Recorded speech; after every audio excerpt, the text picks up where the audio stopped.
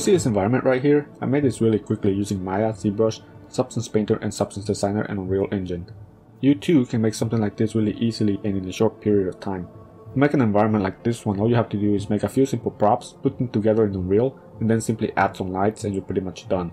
So hey, this is only a 45-second ad, so there's not enough time for me to cover everything, so click on the link below now and I will show you exactly how I made this environment. The best thing about learning how to make an environment like this one is that you can simply use the same techniques to pretty much make any other type of environment. Oh, and by the way, you don't need to be an expert already in order to learn how to make something like this. You can follow along without any prior knowledge. I will be showing you the basics on how to use Maya, ZBrush, Substance Painter, Substance Designer and Unreal Engine, so you can follow along without any issue. Like I said, this is a very short video, so I don't have enough time to explain everything. So click on that link below and I will show you exactly how this is done. And by the way, I don't know how long I'm going to be doing this for, so click on that link now so you don't miss out.